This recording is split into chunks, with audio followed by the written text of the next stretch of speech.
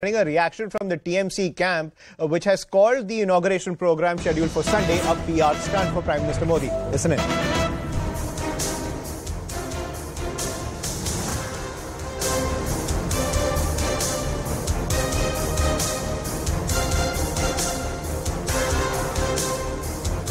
Dada, what is it that all the opposition, Trinamool Congress also, you all are not will not be participating in the new building inauguration of Parliament?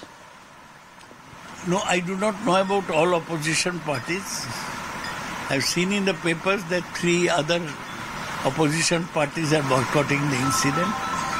TMC has decided to boycott the inauguration of the new Parliament by Narendra Modi. Our main reason is the neglect of the President, who is head of Parliament. She has been overlooked in the inauguration altogether. The BJP speaks of uplifting the scheduled castes and scheduled tribes, but when it comes to the crunch, they eliminate the President.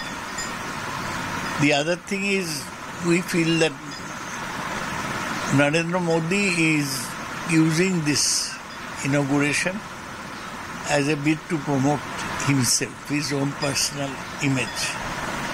Not even the Vice President's name. Vice President is the chairman of the Rajya Sabha.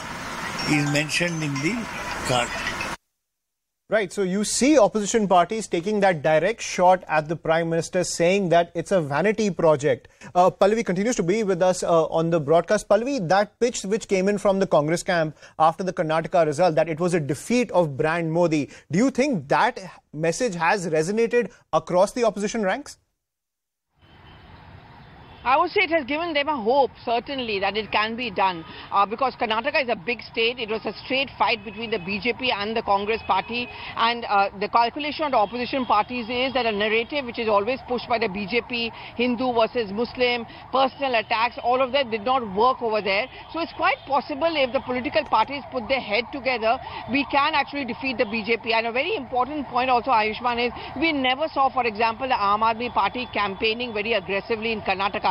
So this is also one strategy which is being worked upon, that, you know, there should be a kind of unity among the opposition as far as putting up the candidates are concerned.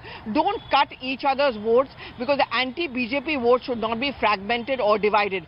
That was seen as a test case of this strategy in Karnataka. So post-Karnataka, there is a sense of, I would say, a spring in the feet of the opposition parties. But then let's not forget important state elections like Chhattisgarh, Madhya Pradesh and Rajasthan also coming up.